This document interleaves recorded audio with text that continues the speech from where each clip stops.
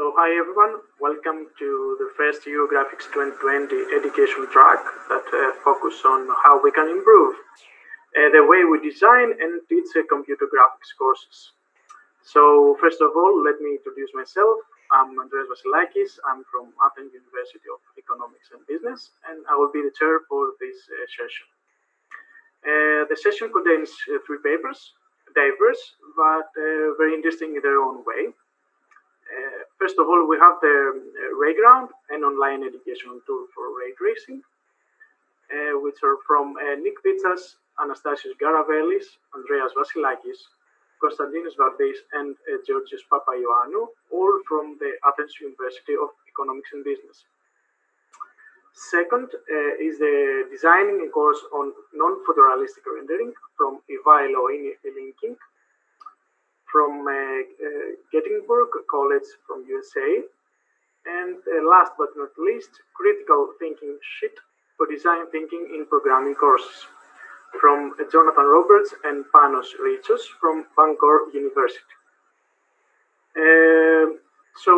Please post any questions you have for the presenters over YouTube and Discord channel, and then I will read them out to the presenters in order to answer them live.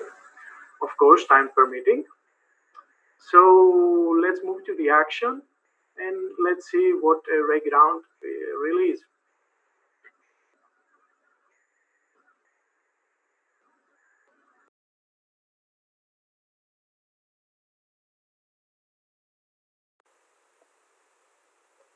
Hi, my name is Nick Vitsas.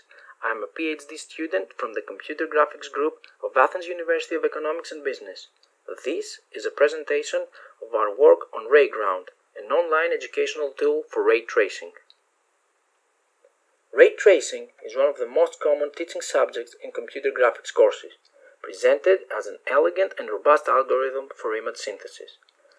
Undergraduate graphics syllabi are built around the rasterization pipeline and devote a limited number of lectures to explain the basic concepts of ray tracing. Inevitably, this paradigm shift requires a lot of rewiring. Graduate syllabi need to cover a wide range of advanced and diverse topics and don't have much time to introduce the basics. Both students and instructors struggle to make the quick transition from rasterization to ray tracing. After all, rasterization and ray tracing are very different in terms of mechanics, but at a high level share a large portion of computer graphics theory.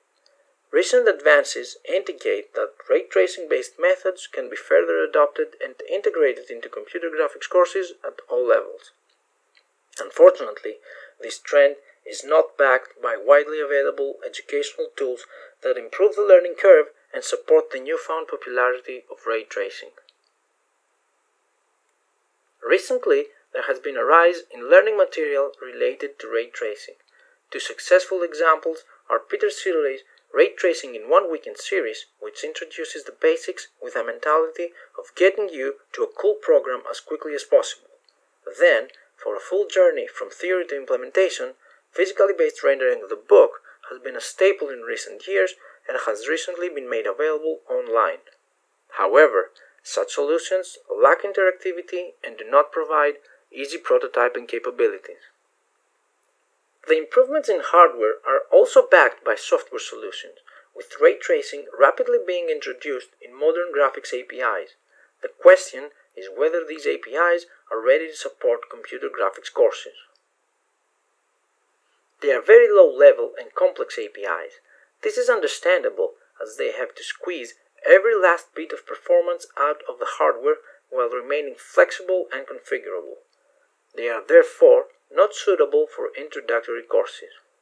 Also, implementation maturity varies across devices, and especially state-of-the-art ray tracing features are not widely supported.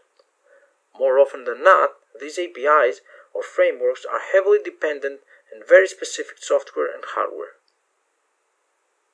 Not to mention that all this flexibility and performance comes at the cost of long and complex installation instructions where you need to potentially support multiple API versions and maintain a large dependency tree. A CPU framework could be developed, but it would be very slow on commodity hardware and would require significant effort to remain cross-platform. And just as we thought that we were running out of options, we considered the World Wide Web.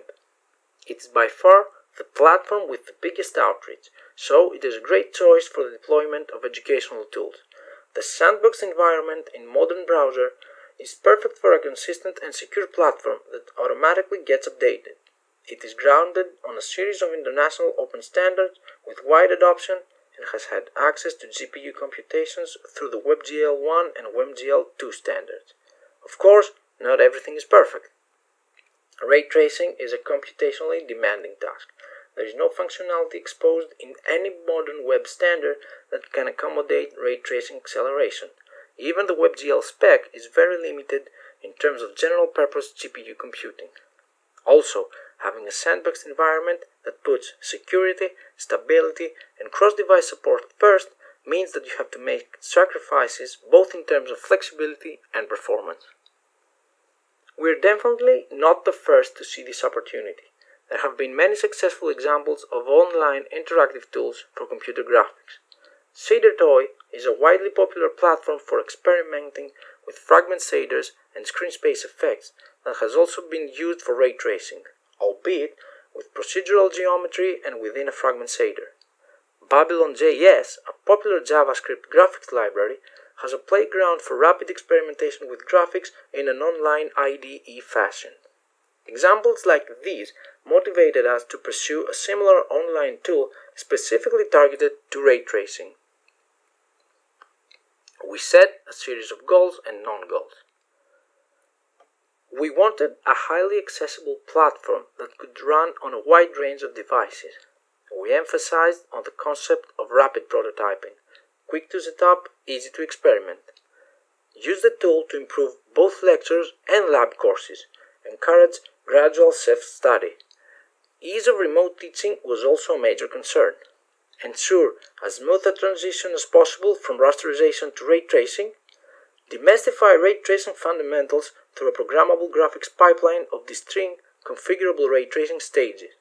We wanted a modern API that would be familiar to experienced users and easy to pick up for newcomers.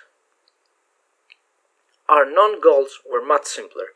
We understood that we could not develop a tool that could completely replace modern rasterization-based APIs. We did not have the intention of offering a fully featured API for programming ray tracing algorithms. This would have definitely gotten in the way of simplicity and smooth transition. To a large extent, we achieved our goals, and Rayground is a ray tracing prototyping tool on the web that is open, cross-platform, and available to everyone. The platform is hosted on rayground.com and works on any platform that has a WebGL2 compliant browser. Let's discuss the ray tracing pipeline that Rayground exposes. As mentioned before, we wanted our API to closely match the design of other modern ray tracing pipelines. Everything in computer graphics begins with the definition of a scene. Next is the phase of generating primary rays and submitting them for intersection with the scene. The next step depends on the results of the intersection.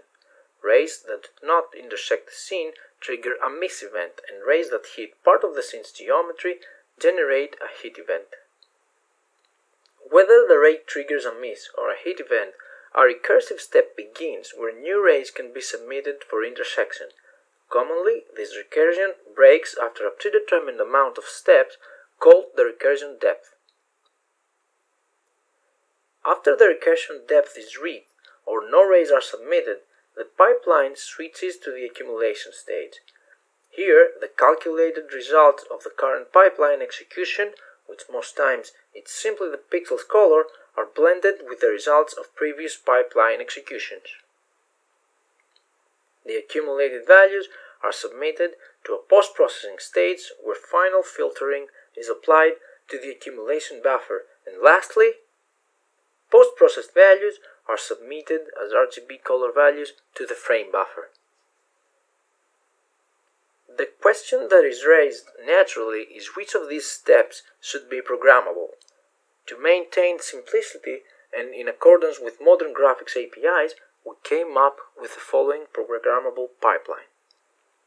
One declarative stage for scene specification, and 4 programmable stages for supporting a wide range of ray tracing-based algorithms.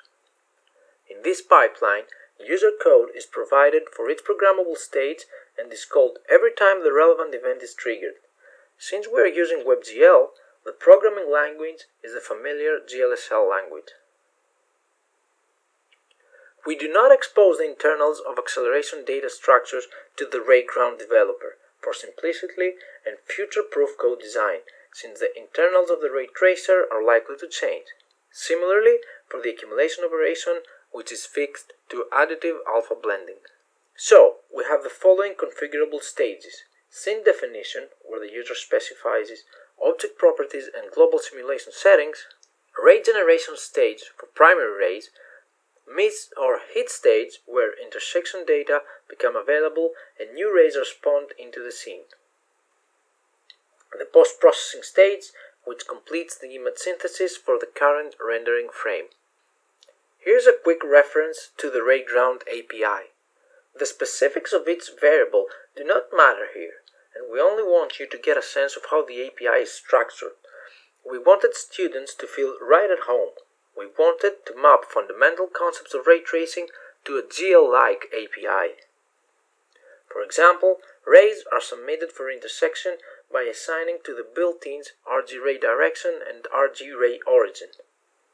Also, during the hit stage, the user is expectedly given access to built-in variables that hold the normal, position, material ID, and other intersection-related values.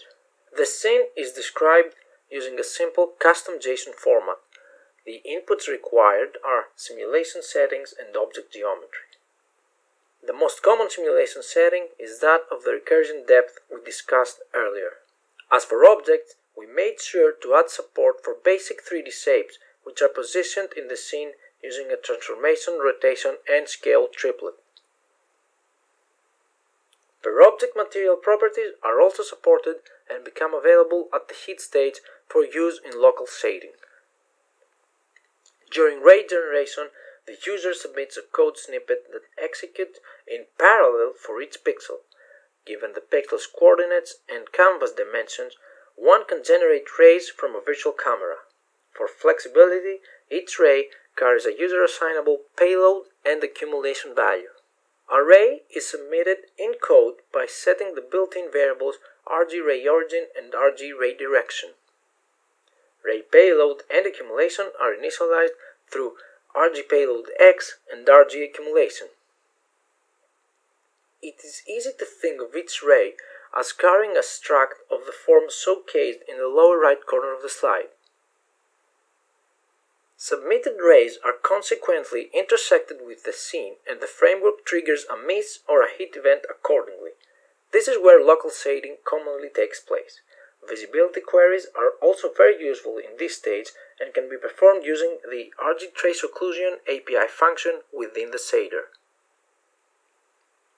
Secondary rays are submitted in code, again by assigning to the built-in variables RG ray origin and RG ray direction. Ray payload and ray accumulation are further updated through RG payload X and RG accumulation. These newly submitted rays are in turn intersected with the scene, potentially triggering new miss or hit event. A pixel shader's execution only stops when the max depth iteration is reached or each ray is set to inactive. Here's a preview of some of the built-ins exposed through the API during hit events. These are the values after the first bounce event. They are useful for appearance shading and next event estimation. The miss event type does not expose any geometric properties but is used for background coloring.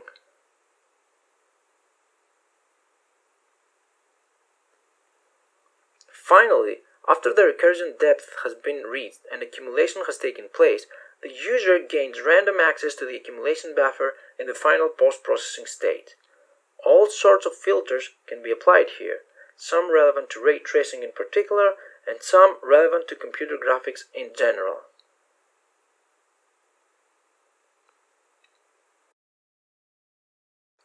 RayGround's design had teaching at its core, and for the time being, had to coexist with a rasterization-based teaching solution. Through rapid prototyping, high interactivity, and familiarity offered by GLSL, it's a perfect fit for the introduction of ray tracing after spending time in courses in order to teach OpenGL and the standard graphics pipeline. We considered Rayground for interactive lectures, lab coursework, live examination, exercises, self-study, and more.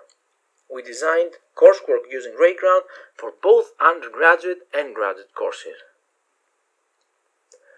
For the undergraduate course structure, to facilitate the inclusion of a new tool alongside a standard rasterization-based framework, we abstracted the rendering pipeline.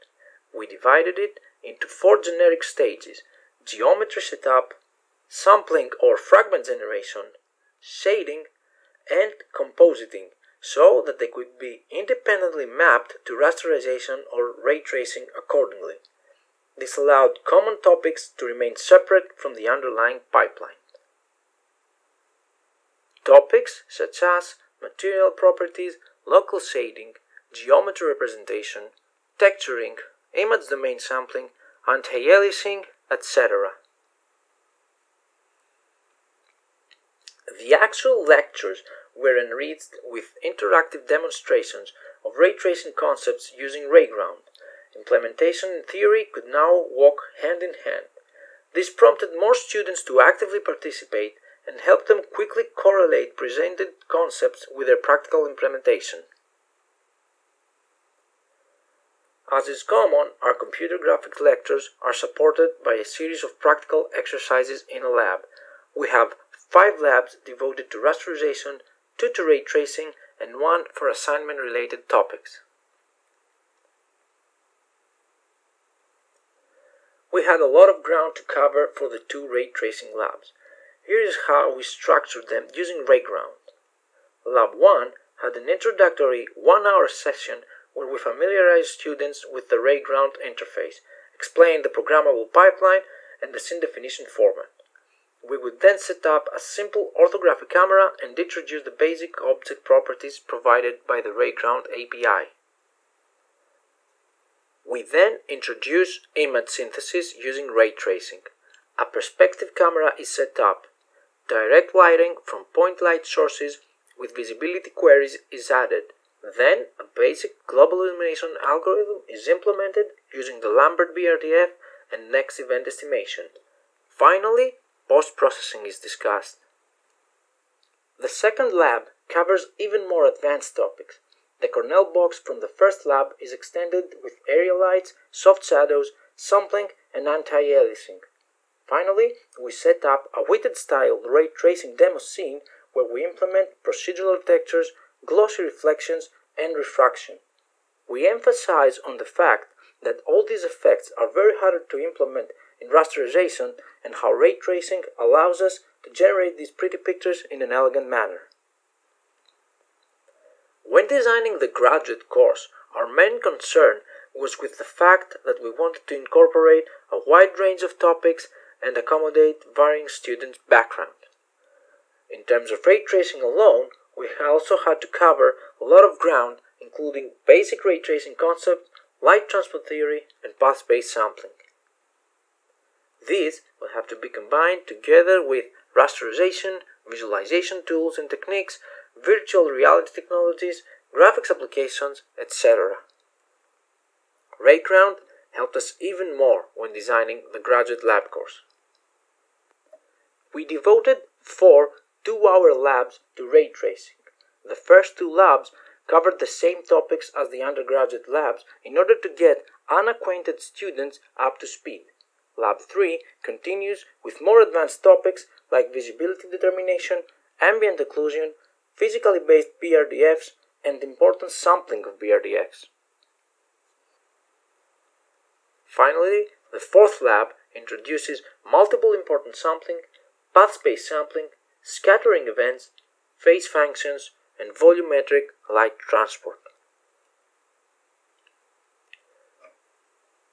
The introduction of Rayground was an exciting and productive experience for both instructors and students.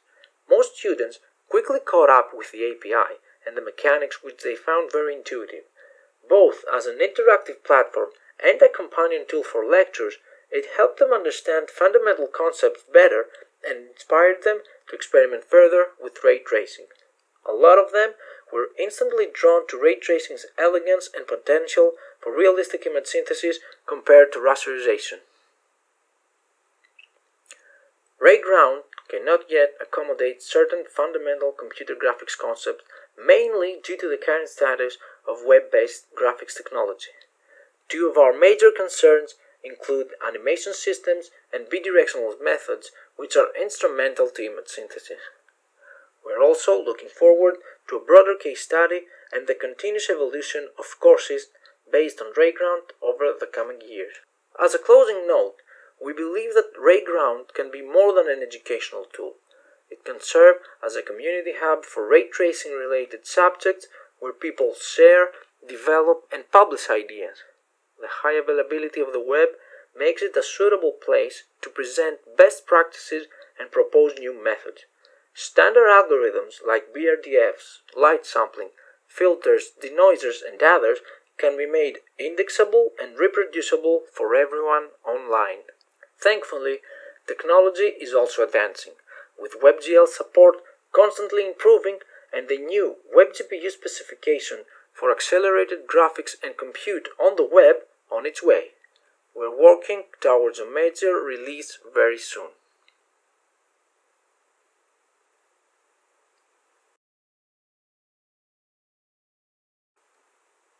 Thank you very much.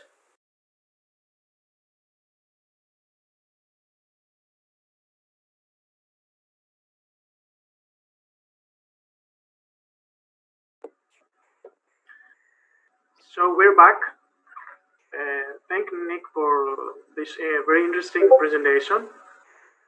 So I think we have one question in Discord.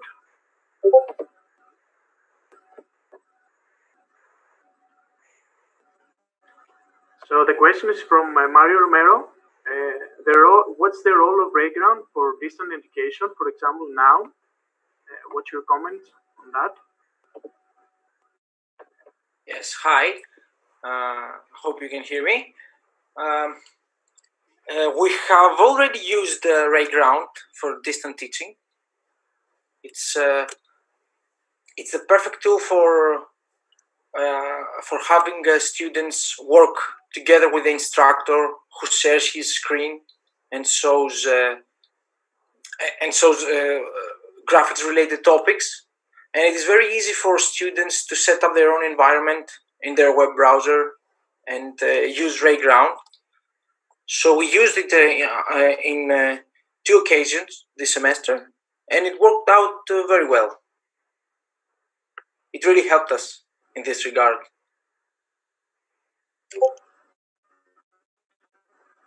Okay, so I think we have a follow-up. From Mario again, sometimes the students do not have access to graphics workstation. Can students use their laptops or just their phones? Well, especially for phones, because they are very low power devices, Rayground can run on phones, but the editing experience is not that good. It's very difficult to edit shader code under the phone, but you can always preview results from the submitted projects. And as for laptops, Rayground works very well on laptops because it uses the WebGL standard. So any medium to high-end laptop can run Rayground examples easily. So it can be very useful. Okay. So let's move to the YouTube chat. Can you please highlight how it was received by the students during, this semester? Yes, the first thing the students liked was the interactivity. The fact that they just pressed a URL and were able to preview ray tracing going live was amazing for them. They didn't have to set up any specific IDE or download any libraries. Everything worked out of the box. And they also liked the GL-like API. From the beginning, we wanted to offer something like that. I mean, OpenGL has GL underscore something, Rayground has RG underscore something, and it made it very easy for them to do the mapping from ray tracing fundamentals to the appropriate built-in variable in Rayground. So instantly they liked the experience, and they were able to start doing ray tracing things right away. Okay, I think the last question is from Maria Beatriz Sousa Santos. It's a very generic question. How is it possible to use the project? Okay, Rayground is online, free, and available for everyone. You can go online and register, and you can have a series of private projects and public projects. So an instructor can very easily go online, register, it's free as I said, and create the project for his course, and later make them public for the students to work on them, or create some presentation projects. It's very simple, and registration, as I said, is free. There's everyone can use the tool. It's very that's a very important thing from the beginning. Okay, thank you, Nick. So Thank you. To the next presentation. The presentation is entitled by Designing a Course on Non-Photorealistic Rendering. The presenter is Ivailo Ilinki from Gettysburg College, USA. And let's move to the action.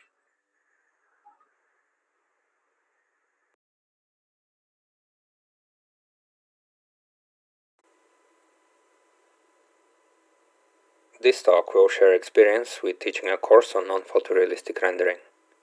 We will discuss the design of the course, describe the projects that represented the main topics, and conclude with some thoughts for the future. Now, the highlight of a typical computer graphics course is often the ray tracing project that models light material interactions and produces realistic-looking images as shown in the image on the left. On the other hand, one could try to model the interactions of artistic media and try to capture the salient characteristics of artistic styles, so that the resulting image appears to be a reproduction of an artist's work as shown in the image on the right. Early work in NPR includes systems for pen and ink illustrations, hatching techniques to capture the 3D structure of an object, algorithms for painterly rendering and animation, and grapho techniques that add expressive detail to simple objects. To create these artistic effects, researchers have proposed ways to model, for example, the diffusion of watercolor paint on paper, or used observations from electron microscope to model paper and pencil interactions. This is not an attempt to provide an exhaustive list of NPR work, but just to give a sense of the range of creative ideas. Our course ran as a typical semester-long course with 2 meetings of 75 minutes per week. 10 students were enrolled in the course, and they were undergraduate, junior, and senior computer science majors. The students completed 9 projects during the semester, each taking between a week and a week and a half. This was an upper-level elective whose prerequisites are the equivalent of CS1 and CS2, though in our case these are stretched to 3 semesters. The course used Python and 2 of its libraries for numeric computation and image manipulation. The goal of the course was to introduce the students to an area of computer graphics that is rarely covered as a single unit, and the second goal was to expose them to published research and to develop their skills of reading and implementing published algorithms. The course design was similar to flipped classroom style and was organized around weekly readings of papers. Students were paired randomly in readings groups, with partners changing each week, and one pair led the classroom discussion. On the second day, the course instructor filled in some of the details or provided additional background and explanation. At times, a project or paper required more than 1 week to go over all of the details. Before the class discussion, each pair was expected to send an email to the course instructor with questions and observations, ideas for implementation, and when possible with suggestions for connections to previous projects. The paper selection was somewhat arbitrary and was based on review of the proceedings of the symposium on NPR. If a paper added a new topic and a quick read suggested that it might be feasible to implement within a week or two, it was included in the list. The final selection had papers on a variety of NPR styles and techniques, and we'll discuss each of these by presenting the corresponding projects. The first project served as an introduction to Python and its support libraries. It also served as an introduction to image processing by asking the students to implement basic algorithms for convolution, creating a predefined filter, computing gradient information, and so on, as shown in the images below. The MATLAB equivalents of the expected functionality are listed on the right. The first NPR project was on half-toning, where the goal is to convey the content of a grayscale image using elements, typically dots, of varying densities and sizes. The main algorithm is elegantly simple. The image is split into two regions of equal density, and the process repeats recursively on each subregion until a predefined depth. The final regions can be rendered in different styles to achieve different effect. For example, one can just draw the center of the region, draw its full outline or draw only two adjacent edges, or draw opposite edges by connecting them to the neighboring regions. Of particular interest is the last style, which connects the centers of the regions by running traveling salesman optimization. For our students, TSP is usually only of theoretical interest, so it is nice to see a creative application. The TSP optimization was carried out by an external program. The students only had to save the points in the required format and then read the result. The second NPR project introduced the concepts of edge detection and line drawing. The algorithm works by computing the gradient and its tangent flow. Next, it refines the tangent flow by orienting weak directions to follow their dominant neighbors. Finally, it identifies the edges by following streamlines along the tangent flow and applying Gaussian filters in a narrow band to take into account neighboring streamlines. The main step of the algorithm is an iterative refinement of the tangent flow. Specifically, during tangent flow refinement, each tangent direction, shown here in red, is replaced by a weighted sum of its neighbors. One of the weights is the dot product, which is stronger when the direction is closely aligned with its neighbor. The other weight is designed to give stronger influence to neighbors that have higher gradients. The next step identifies edges by following streamlines along the tangent flow. To get stronger indication about the presence of an edge, it also considers neighboring streamlines by applying a difference of Gaussians in a narrow band perpendicular to the current streamline. Here is a sampling of final results. We were not as successful with completing the algorithm as evidenced by the weak edges drawn in the images. Nevertheless, some of the ideas and functionality, such as streamline following, could be used directly in subsequent projects. The next project was on generating mosaics by tracing curves in an image with particles guided by the tangent flow or by a process inspired by the influence of a magnetic field on an electric charge. The algorithm first computes the edge tangent flow using the method from project 3. The next step is to generate initial placement for particles, and the paper suggests using a half-toning algorithm. Fortunately, we had implemented one in project 2, and it was good to see that the students had read the paper carefully and had identified these connections before the discussion meeting. Next, two curves are traced from each particle, starting in opposite directions. The motion is described by the standard formulas with velocity and acceleration, and the paper suggests two options for computing the driving force. Either use the pre-computed tangent flow from project 3, or consider the particle as an electric charge moving in a magnetic field perpendicular to the plane. Tracing a curve stops when it reaches the boundary or another curve. This gives a set of regions that are then filled by the average color of the corresponding region. Here is a visualization of the process using the Lorentz force to guide the motion.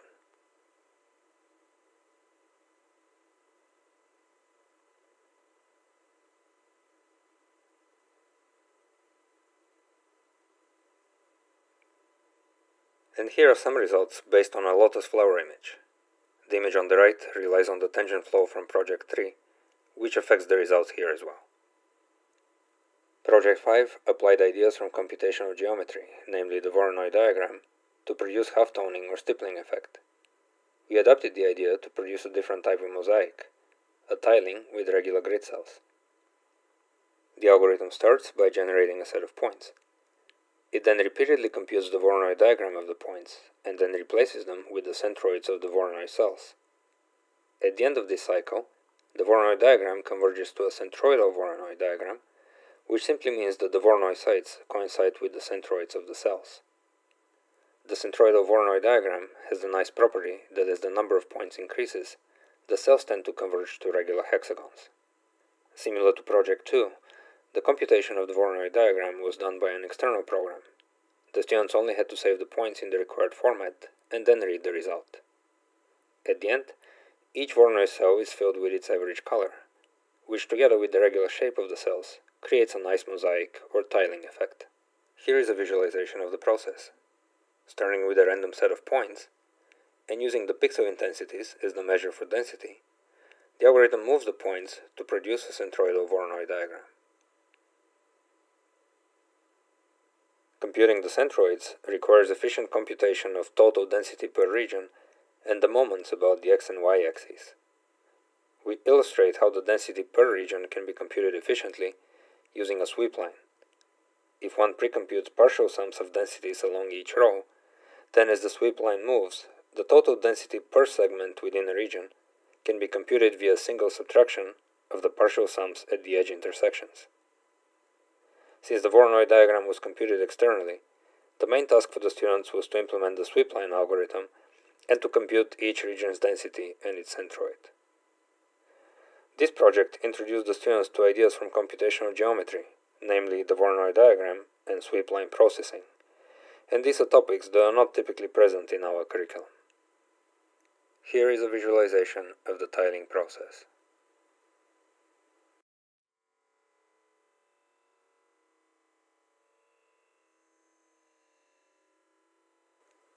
And here is a comparison between the first and last Voronoi diagram.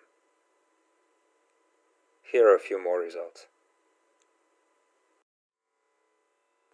Project 6 introduced a technique for processing an image to produce an impressionist effect.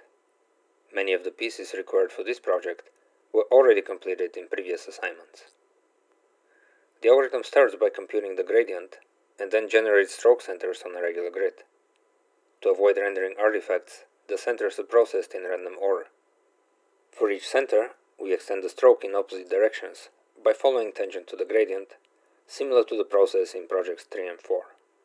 The stroke stops after a predefined distance or when an edge is detected.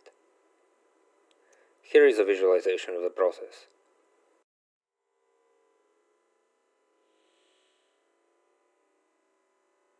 And here are a few more results.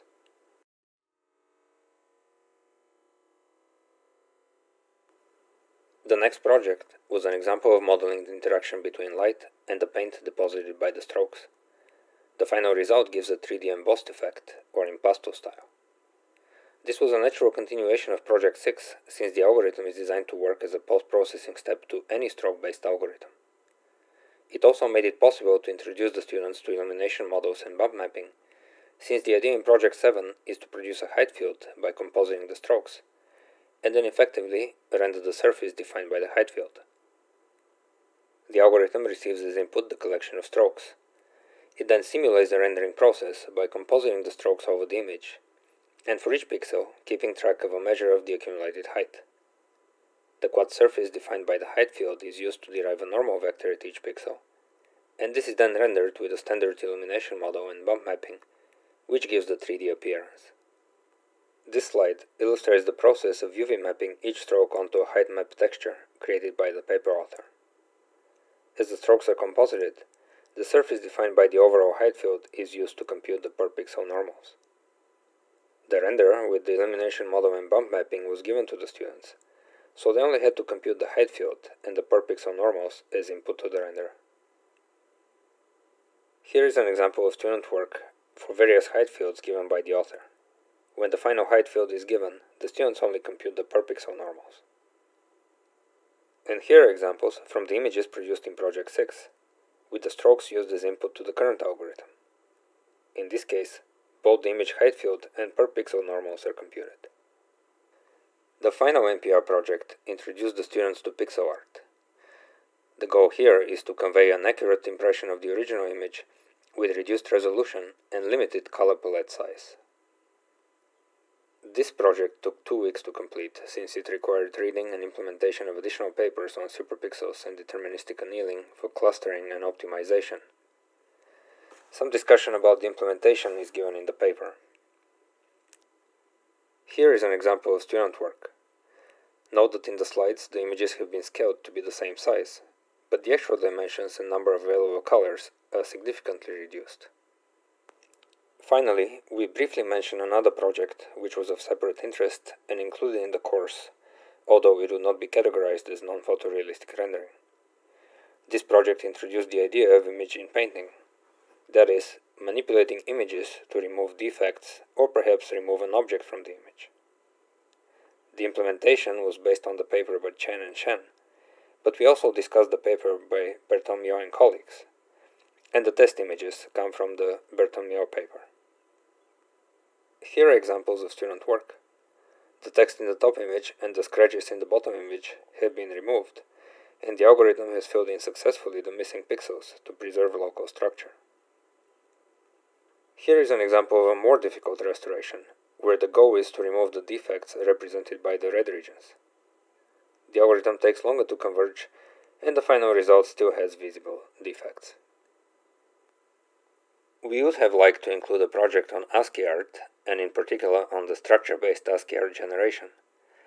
Unfortunately, the papers that we reviewed seem to require fairly significant effort in terms of implementation, but we welcome suggestions for possible projects. One possibility is the work presented at Eurographics in 2017. Although it differs somewhat from our goal, it might be a candidate for an NPR course in general. In conclusion, the student feedback suggested that the course met its original goals. The students reported confidence in reading and understanding published research. They also expressed satisfaction with the results from their work and shared that the final images were certainly worth the invested effort. The students also stated that the course had improved their programming and debugging skills. It was also good to confirm that the projects were feasible to implement, most requiring approximately 250 lines. My initial selection was based on the impression that the work can be completed, but given that this was the first offering of the course, there was always uncertainty about what exactly was possible. It should be noted that we did not aim to implement every idea in every paper. We selected portions that captured the main idea and were self-contained. For example, the Impressionist paper includes discussion on processing videos while maintaining temporal coherence. This was not included in our discussions.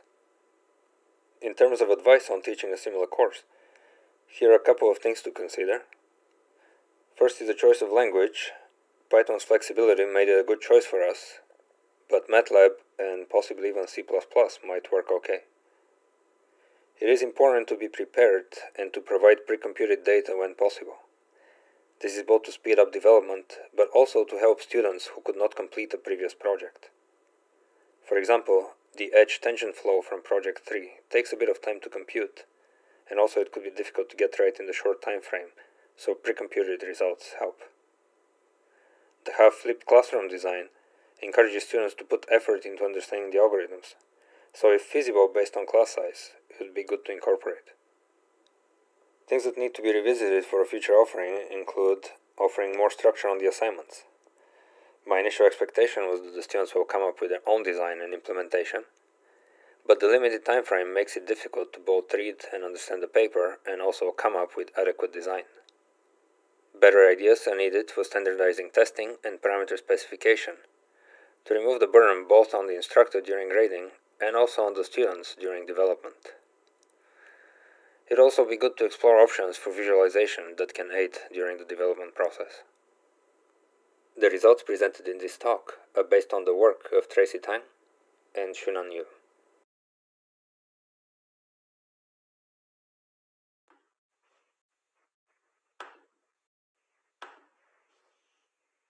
We're back. So thanks, Vilo, for this very interesting presentation. I think it's very tough to design a unique course on non-photorealistic rendering. on scratch, from scratch. And so let's check. I think we have one question in Discord. So the question is from Gita Domik. What kind of students do you have? Surely computer science? Yes, so the course is intended for the computer science students. Can you hear me? Yeah. So it is intended for computer science students. It just so happened that a number of them were math minors, or one was a math major. So at least maybe half of the students happened to have taken linear algebra and multivariable calculus. But it is intended for a general CS student, and having the math background certainly helps. I think it's possible to conduct the course without the math background. Okay. So I have one question. So I don't remember if mentioned it in your presentation, but I have written the paper. So non-photorealistic is, I think, it's not photorealistic animation and rendering. So from what I read is that animation was outside the scope of his work. Am I right? Yes, that's correct. Animation, I did not spend much time looking at it. I assumed that it would be difficult to fit in the course, and so that was kind of, after I identified all the other topics that I wanted to include, there was no space for the animation, but I suspect it might take a little bit of time to set up. I would welcome ideas, though. If someone knows of reasonable, simple to implement and convey the idea applications with animation, I would certainly would be interested to hear those. So yeah, I just couldn't find them. So you have plans for extending this work with animation and stuff? If I could find something, yeah. If there are suggestions for something that's feasible, for example, the project on image in painting could be replaced with either the ASCII art or animation. I'm just looking for something that's manageable and feasible. So any ideas would be welcome. So we have another question. I can merge this question with the question I also have. So David Kudak asks, do you have some students' feedback about the difficulty of implementing all this stuff? And my question is, if you observe any difference between students, especially those that have experience in computer graphics and those that do not have? So actually, none of the students had taken computer graphics. So for them, this was, at least the subject was new. In terms of difficulty, so the projects are actually, once you put it together, as I said, they are about 200 lines, 250, some a little bit shorter, some maybe a little bit longer. But it's, I guess, the debugging that takes a bit of time. And yeah, we have office hours, so they would come maybe daily. I have office hours for 2 hours every day, so students would come, and sometimes the bug would be a simple bug, but it sets you back maybe for an hour. It could be even as simple as integer division that you didn't realize. So it was certainly, just like any graphics course, I get the same feedback in computer graphics as in this course. Printing values is not very helpful for debugging. You just get a bunch of numbers, so you really have to be careful and patient, and some people are patient and some are less so. But yes, fortunately, the students put in the work, and with my availability and email questions, we managed to move through. And I don't think it was impossible. I think it was just right. And now that I've done it, there are things that I can look for and guide them along and kind of anticipate some of the trickier portions so that I can warn them ahead of time. Thank you, Vilo.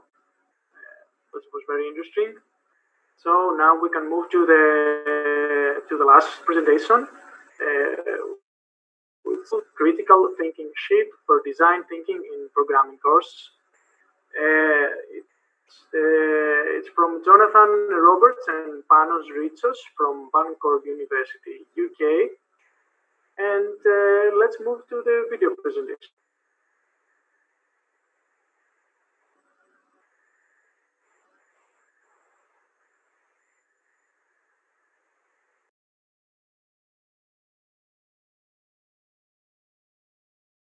Programming courses. I'm Jonathan Roberts and I'm going to go. Welcome to our presentation on critical thinking sheets for design thinking in programming courses. I'm Jonathan Roberts and I'm going to give you this presentation. This is work by myself and Panos Ritsos from Bangor University. When we're presenting and working with students, it's not easy to get the students to think about the programming and the aspects of coding that they need to do. And they often just rush into creating code. They type away, and actually with a little bit of thought and careful consideration before their coding, they might create a better process and a better result. In this work, we present a quick design process, which does encourage learners to sketch their designs and reflect on their work before they implement it. We ask our students to do different tasks. These tasks help them learn computing, computer science, and different programming languages. In computer graphics, we may ask them to develop a user interface. Maybe we get them to create and build a calculator or develop a computer game. Maybe we get them to make a drawing application or make a renderer, something that will help them learn something aspect of computer graphics. But not all these questions are the same. Some of these questions are open-ended. Build a tool. Develop a computer game. It's much more open-ended, and others are closed. Create a circle, a red circle, or a blue square. And maybe others are a bit of both. Implement an algorithm that we did in a lecture. We haven't given them the code to do that algorithm. They have to work that algorithm code out and to create the answer themselves. We can think about this in terms of Bloom's taxonomy.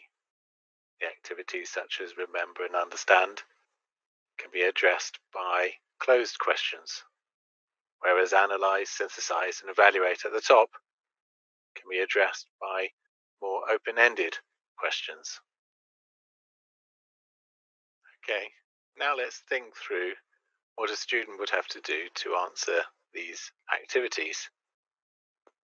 So some of the questions the students would need to do a little bit of planning and critical thinking. If they are asked to implement an algorithm such as a line drawing algorithm, they probably need to think how they're going to move along the x-axis and calculate the y equals mx plus c, and how they were going to plot the points. There's definitely some thought there that they have to think about, and there's some graphics that they need to plot. On the other hand, if they're thinking about much more open-ended questions, like develop a game, like a maze game, and maybe wandering around a maze where a virtual character is being controlled by the user to solve the maze, we have to think about what type of maze, how are you going to move, are we going to be in 3D or 2D, what are you going to see, how are we going to generate the maze. All these different questions need much more planning and forethought. So we got thinking. In a class, how can we help the students to think more critically, to plan a little bit better than just starting to code and just coding? How can we get them to think? Well, we have already a methodology that helps them to think through all their designs for the more open-ended questions. The 5 design sheets enables them to think through and sketch all these different ideas, alternative ideas. So the 5 design sheets enable students to think through different ideas. On the first sheet, it's all about the ideas. It's all about coming up with novel ideas and different ways of solving that problem. So this works really good. If you have a game, you can think through all those different types of games, how you would interact with them, and think through all those different ideas. And you refine those ideas on that first sheet. On the second, third, and fourth sheet, you can then think through 3 specific solutions in much more detail, thinking about how they look, how they be interacted, what's the main point to those different ideas, etc., and have a discussion, positive and negatives. On the 5th sheet, this is going to be your realization sheet. This is going to be the design that you will then build. You will then put to code and actually commit. So your final sheet, you can then think through the actual details that you're going to be using to implement it. Let's have a quick demonstration of that. Here we have a heritage application. The idea is to take lots of photographs of standing stones and heritage items and generate three-dimensional models from that using an idea of photogrammetry. So we have an app that we can develop, and the app would have different interfaces, so we can go through those interfaces on the first sheet. And then in the middle sheets, we'd look at 3 specific solutions to that. And then on the final sheet, we have the idea that we're going to be implementing it. So there's a little bit more detail on that sheet. Here's a student's example on that very same thing. They're looking at a color application in computer graphics, and they've done an animation of different color models. Here in the first sheet, they've got all their different ideas, how they can look at the color models and the color map and different things. And the second, the third, and fourth sheet, they're looking at 3 specific ideas. And the final sheet, that's their realization sheet. And now we see their animation, their final animation. With her student example, I've left up their first sheet and their last sheet. You can see there's a journey that they've gone on, from lots of ideas to specific ideas to their implementation, and they're not always the same. The implementation is slightly different to perhaps some of the ideas that they had. That's fine, that's okay. It's a journey, and they've learnt, and there's a purpose to those 5 design sheets, is they've learnt through that process of drawing and sketching. If you want to know more about this model, this methodology, then we have written several papers and a book. 2011 started off in actually this conference as well, the first 5 design sheet paper, and then got a transaction visualization paper, and now a book, and there's a website as well if you want more information. The 5 design sheet methodology is a great methodology to look at open-ended questions and get students to think through many different ideas, but it does take time. And the challenge is, not in all labs, we don't have that long time to develop different ideas. Also, we want to focus on how to implement. So we wanted a method really to get students to consider a specific question asked of them, to get them to think critically about their interface and about their solution, and maybe what underpins that particular algorithm that they're trying to implement, and help them to quickly decide on an implementation of something that they're going to build, and also get them to perhaps think of something visual, what they were going to build within their graphics and their answer. We tried several methods. We started off with a blank sheet of paper, but before we go into that, let's talk a little bit about our scenario. So we have, at the university, we give lectures. So these are large sessions where we go through the algorithms and the concepts within computer graphics. And then afterwards, they have a lab session where they sit and they can go through a series of questions that we've set them. And they start off being quite simple, drawing a square, drawing a rectangle, and then they go on to becoming much more complex, drawing lines, drawing complex shapes and circles. And then finally, they have a larger assignment. In our case, we get them to do a pattern editor. With the blank sheet of paper, that's fine, but the students didn't really know what to do. Some of them doodled, some of them wrote down some notes from the lab, some of them looked at alternatives and did a bit of coding, put some code down, but it wasn't easy. The students didn't really know what to do with it, how to start. They get frightened quite often with a blank sheet of paper and didn't really know what to do. They were frightened about actually doing something wrong, so actually in the end didn't use it. So here's the critical thinking sheet. There are 5 parts to the sheet. First thing that students will fill in is what is the challenge, a brief description of what they are asked to do.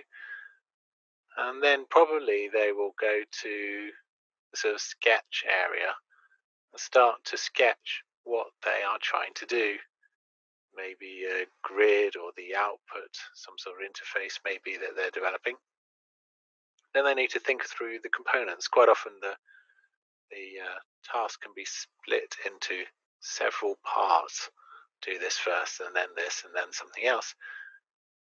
Then they move on to thinking about what are the algorithmic steps. Maybe there's a key algorithm or a set of steps they have to follow. So for instance, in the line drawing algorithm, there's an interpretation that they move in the X and calculate the Y. So this is sort of a whole set of steps that they would move on the for loop, calculate the value, round the value, and then plot the value. So there's a sort of set of steps that they can do in pseudocode within that. And then finally, they need to think, how can they turn what they have done into an implementation? So these are sort of 5 steps that they do. In our lab sessions, we get them to do this for every main task. So maybe they're drawing something like a grid. So they would sketch on the critical thinking sheet and work out what they were going to be doing. And then when they've done that, they would move on to another sheet and another task and implement that as well. Then we can sort of see through some examples. So here's an example of a student. So the idea here is that they're creating sort of a leaf pattern, an inverse leaf pattern. And you can see there's sort of 3 main components. There's the crosses, there's the sections down the center, and then there's the bottom left, and then the top right leaf patterns, which are created by lines. So they have to work out how to draw a line from a very high value to a very low value and increment each of those down to get the lines to get a curve. So they work out through that, they draw it, they think about the components, those 3 main parts. They think about also, in the final part, they need to think about the implementation. And they have to think about the end cases, how many squares they're going to put in. They'll need 1 less square than they probably got in the for loop. In another task, we get the students to do spirals. So they have to create a spiral out of a set of rectangles and then group that all together in 1 spiral and 1 group of spirals and then move and copy it to other places. So they have to work out how to do those spirals. And again, they can think about the components, how many components they need, so they need a component which is a rectangle and then a rotation, then group that together. And then they can look to see what it looks like, and then the algorithm, and then how to implement it. So they go through the same steps again. So now let's look at a few examples. In the first example, we see a student on the right-hand side with their critical thinking sheet, and they filled in the different individual parts. And on the left-hand side, you see a static image of their work. In the next example, we see a student who's chosen to make it much more interactive, and they can directly click on the individual parts and they will be highlighted. And we see their critical thinking sheet as well that they have done for that. In the final example, we see a student has chosen to have 2 tiles as displays as an interface on the left-hand side. You can then alternate between A and B, etc., to get a tiled display on the right-hand side. This way they're exploring different tessellations, different organizations of the tiles, and it's a good practice for different aspects of computer graphics. So does it seem to be working? Well, yes, in some ways, yes, it is. Students are using it, students are completing it, they are getting their tasks done. So what do they say about it? Well, in our evaluation, one of the students said, "This is the first critical sheet I created when I just started out on the project. I had an idea of how to create the tool, but actually it made quick design and noting down some initial ideas really helped me. By completing the sheet, I was able to see how the pattern could be repeated. If I'd started writing the code straight away, then it's likely that I'd forgotten about the push-pop matrix and I would have been wasting my time fixing errors." Another student says something like, "The main benefit of using the critical sheet was to solve the problem to allow me to visually demonstrate where the tiles and squares needed to be, rather than guessing what offsets." So they're thinking through the sheets, they're using it as a way to understand what's going on. They're helping themselves to understand better before actually jumping into code. So this is a success. This is actually doing what it's supposed to do. But actually there are still challenges. Not all the students actually said that they liked it or were using it. A few actually said, "Well, I found them useful, but they weren't really for me." Another student sort of said, "Well, I actually struggle to get anything prepared first. I just jump into code." And then when I started to question that student, they started to say, well, actually, perhaps if they'd have thought a bit more deeply about the problem, about the issue, then maybe they wouldn't have spent so much time in debugging it. And it was interesting. One of their mates said to them, "Well, have you done your critical thinking sheet? Have you thought about it before?" And they said, "No." They said, "Well, that's why you're getting so many errors, so many code errors." So I think it is working, and we need to be doing much more investigation to see how it is working and much more quantitative analysis of this. And this is what we're doing at the moment.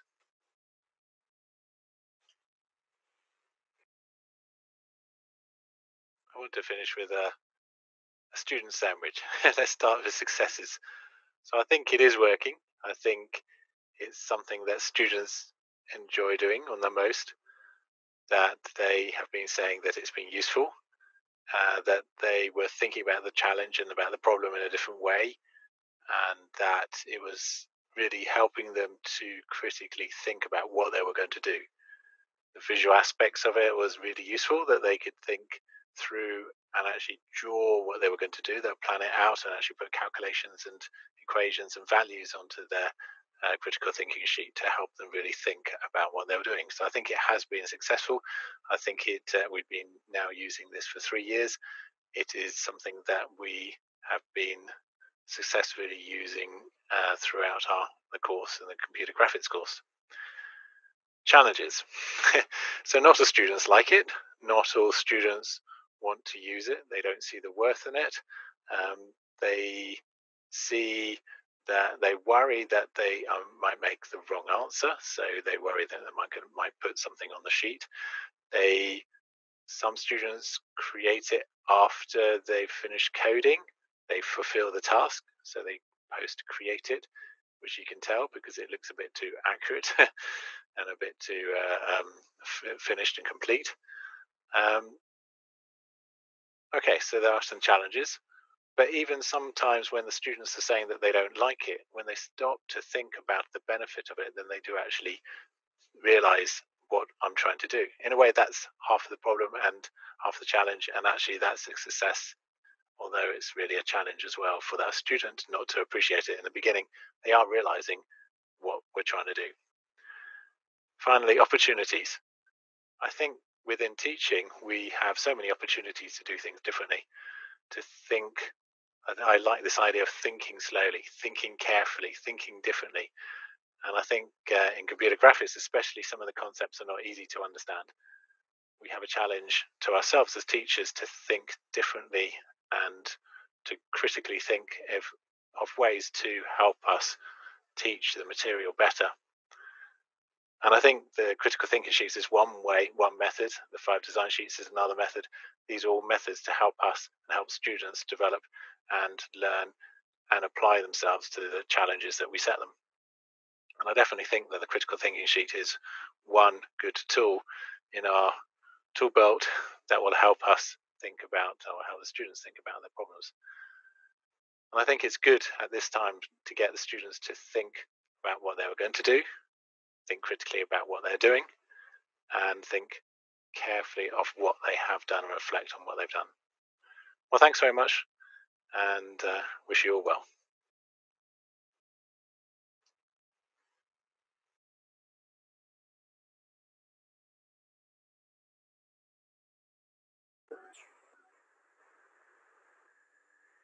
So thanks, Jonathan, for the presentation.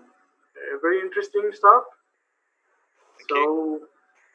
Let's move to the Q&A session. I think we have a question in Discord. In your experience, how many students can be accommodated per seed idea implementation? And how can the seeds be adapted for hybrid courses? So we use them in our labs. So we have a sort of hands-on session in the lab. We have myself and a lab demonstrator. So there's 2 of us, and we have about 50 within that particular session, 50 students.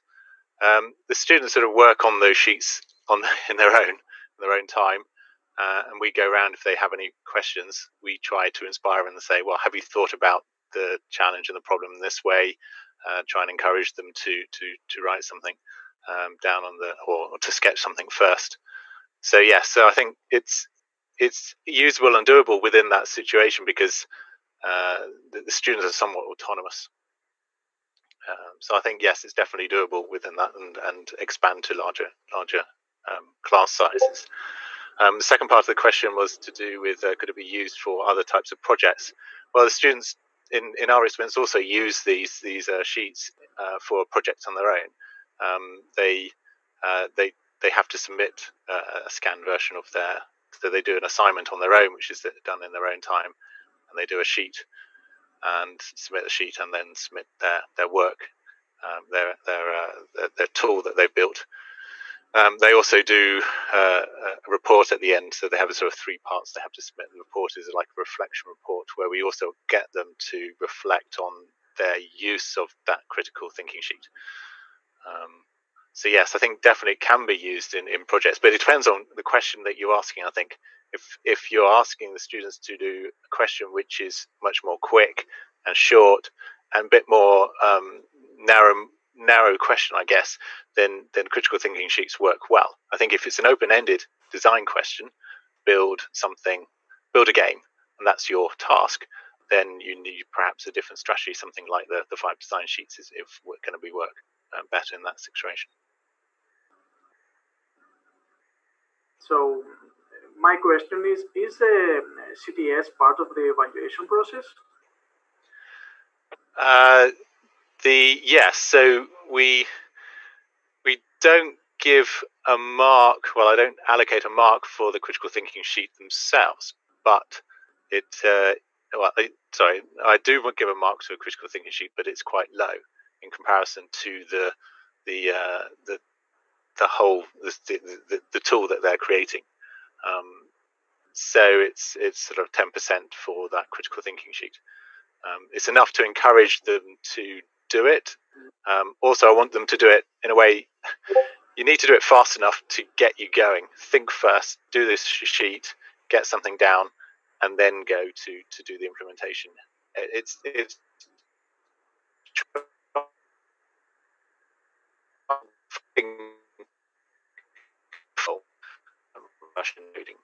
not to get all the answers done. It's not to get all the everything planned out. It's just to give you a start. So, final question by me.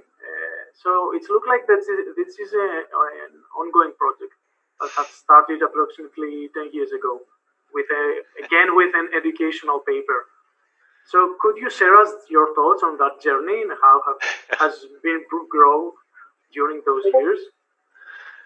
Yeah, so it's as I said, the 5 design sheets was presented here first in 2011 at this workshop, this conference. So yes, we have gone on a bit of a journey. I think there are different tools for different jobs, different purposes.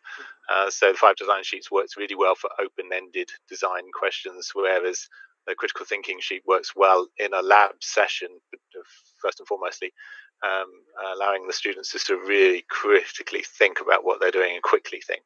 I think it's interesting. Probably 10 years ago, the students have changed definitely over this journey.